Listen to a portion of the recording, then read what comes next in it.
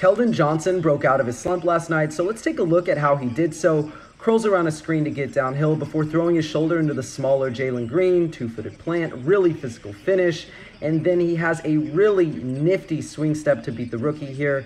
Two-handed slam, goes to the line for another one, and then when he's denied in the post off of a front, corrals the ball, says I'm going to do this myself, and one of the strongest pound-for-pound players in the league knocks the defender off balance, another physical finish, and off of the McDermott-Bassey pick and roll, lifts to the slot, quick rip, sees that Şengün is off balance and backpedaling and rises into a mid-range jumper. And then shout out to Tre Jones for pushing the pace here, has Keldon Johnson running with him, and they take advantage of a miscommunication for another easy slam.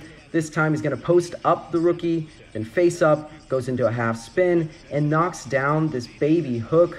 Really feathery touch, difficult shot to defend. And again in transition, Josh Richardson's going to collapse the D, kick it out for a wide open corner three for Keldon. And those are the kind of shots that he needs after his long slump. Spurs are going to come up with a second chance opportunity. Jabari Smith Jr. says, I dare you to shoot. Keldon obliges, and that's much too easy for him. And then you love how when he rejects the screen, has his initial drive contained, uses the rescreen, and then keeps his composure after the ball slap, and just beautiful floater there. And you have to love this high gather extension finish. Great game from Keldon.